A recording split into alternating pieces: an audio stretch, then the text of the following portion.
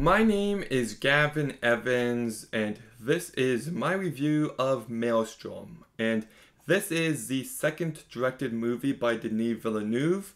I'm about to do a review series of everything he has made. And I'll just get to it. This is going to be a very short review. This is easily the worst movie I've seen from him. Look, movies are difficult to make.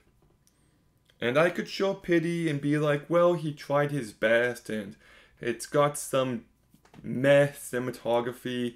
The acting isn't awful, but at the end of the day, I don't review movies like, oh, there's one good thing I like, so it's 1 out of 10, or two things I don't like, therefore it's 7 out of 10. No, I don't review movies like that. I just review my experience watching them, and it might be somewhat competent for a first movie.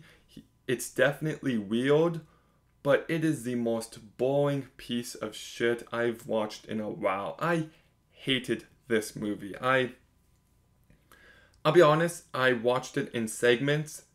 I watched the first hour on my lunch break on Friday, and I finished it Monday, today, at lunch break.